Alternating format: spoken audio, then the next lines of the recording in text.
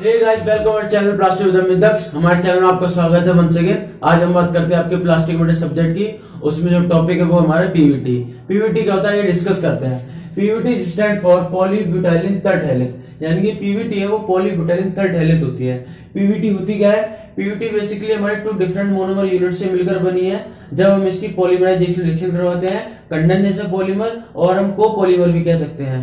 जब हम दोनों की रिएक्शन करवाते हैं तो हमें पीवीटी मिलता है। इसके कौन कौन से मोनोमर्स होते हैं? एक तो हमारा आता है थैलिक एसिड, तरप्थलिक एसिड, और दूसरा होता है डायमिथाइल तरप्थलेट। डायमिथाइल तरप्थलेट और थैलिक एसिड जब रिएक्शन करवाते हैं तो हमें पीवीटी मिलता है। पीवीटी की इसकी इंपॉर्टेंस क्या है, खासियत बात क्या है इसमें, आइए डिस्कस करते हैं। जो हमारे बेसिकली ये हमारे पॉलिस्टर फैमिली से बिलोंग करता है, यानी कि पॉलिस्टर फैमिली जो प्लास्टिक प्रोडक्ट्स होते हैं वो उसी से ही बिलोंग करता है, ये उसी फैमिली का ही है। ये हमारे सिमिलर होते हैं पीवीटी के और पीईटी के। अगर आपने वीडियो नहीं पढ़ा, हमारे प्रीवियस वीडियो पीईटी आपको ऊपर आई बटन दिख रहा होगा, उसमें दिख जाएगी या फिर हम आपको वीडियो के एंड में दिख जाएगी। तो पीवीटी और पीईटी सिमिलर होते हैं। बेसिकली जो हमारी पीवीटी होती है वो रैपिडली क्रिस्टलाइन होती है, यानी कि ये बहुत जल्दी क्रिस्टलाइन होती है। इसके जो प्रोडक्ट बनते हैं आपस में इंटरमोलिकुलर होता है, वो क्रिस्टलाइन फॉर्म में जल्दी बनता है एज कंपेयर रेस्ट प्लास्टिक हो गए। ये हमारी पीवीटी, इसमें खास बात ये है कि ये हमारी मैकेनिकली स्ट्रांग होती है, यानी कि इस पे मैकेनिकल जो प्रोसेस होती है जब इसे मैन्युफैक्चरिंग किया जाता है तो उसमें श्रिंकेज बहुत कम होता है, तो हमें लॉस बहुत कम होता है इस प्लास्टिक से और रेस्ट प्लास्टिकों से, अगर बाकी जितनी प्लास्टिक पड़ चुके हैं उनसे। जो हमारा पीवीटी होता है वो सेंसिबल होता है, यानी कि 60 डिग्री वाटर हॉट पे ये सेंसिबल कर सकता है वाटर को।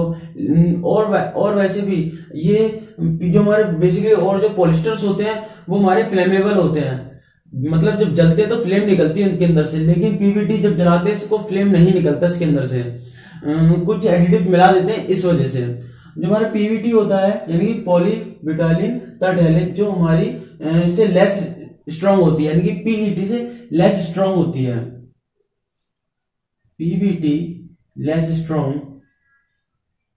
पीईटी इससे लेस स्ट्रांग होती है, लेकिन स्ट्रेंथ पे स्ट्रांग होती है। लेकिन हमारी पीवीटी की इंपैक्ट बहुत अच्छी होती है एज कंपेयर पीईटी के, इस वजह से अच्छी प्लास्टिक होती है। और जो हमारी पीवीटी होती है इस पे वाटर एब्जॉर्प्शन नेग्लिजिबल होता है, थोड़ा बहुत एब्जॉर्ब करती है, वो चल जाता है इतना तो, और सभी प्लास्टिक करती है, मैंने आपको बताया था।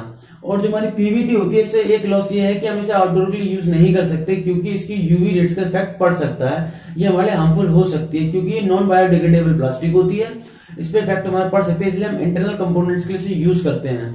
पीवीटी हमारी सेमी क्रिस्टल होती है, लो वेट में काम आती है, लेकिन ये हाई मॉलिक्यूलर वेट होता है इसका, लेकिन लो वेट में काम आती है, जो लो वेट के प्रोडक्ट्स बनाए जाते हैं, क्योंकि ये इंजीनियरिंग प्लास्टिक में आती है।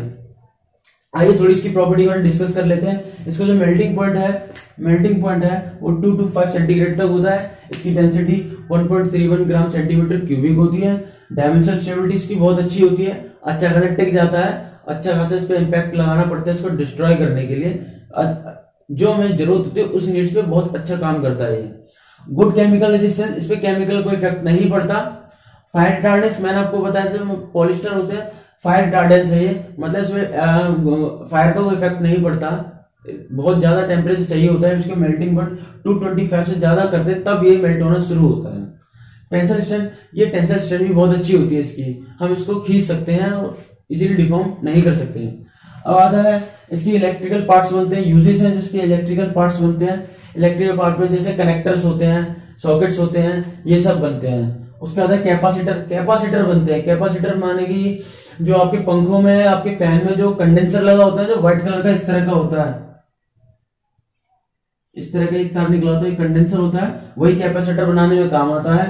उसके बाद कंप्यूटर कीबोर्ड्स, कंप्यूटर के कीबोर्ड्स और वगैरह आउटर कवर बनाने में यूज किए जाते हैं। फिर उसके बाद जार, बोतल, सोडा, जो हमारी सोडा की बोतल्स होती हैं और जार्स होते हैं, और जो वो हमारे जिम की वो मिक्सी ग्राइंडर होता है वो उसके लिए यूज किया जाता है। सोडा की बोतलें होती है वाइन्स की, इन सब में यूज किया जाता है। ऑटोमोटिव इंडस्ट्री में किया जाता है, यानी कि इंटरनल पार्ट्स में और कनेक्टर्स जो होते हैं प्लास्टिक, जो गाड़ियों के कनेक्टर एक अलग टाइप के होते हैं, आप देखोगे तो उनमें यूज किए जाते हैं। तो ये था हमारा पीवीटी क्या होता है। आज के लिए बस इतना ही, थैंक यू।